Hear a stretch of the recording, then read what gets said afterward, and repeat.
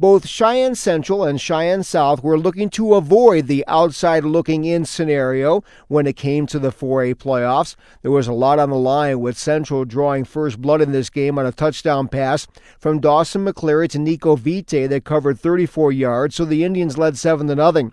South answered with a field goal and a 90-yard pick six from Kari Wright, and that was the kind of play the Bison needed. They led 10-7 going into the halftime intermission. Things certainly changed in the second half for both teams, with Central getting the better of it. McCleary went right to work in the third quarter with a TD pass to Andrew Johnson, a play that went for 39 yards, and then McCleary tossed another TD pass to Blaine Dilley for 22 yards, and the Indians were racing out to the lead. They led 21-10. Central really did open it up in the fourth quarter as Cody Goosen joined the TD parade going in from 22 yards out. Central added a field goal, and South chipped in an 11-yard run for a score by Cade Burns, but Central wins the regular season finale over South 31-18. The Indians are 3-6. They will be the 7th seed in the 4A playoffs and will travel to Thunder Basin in Gillette in the opening round. Cheyenne South concludes the season at 2-7.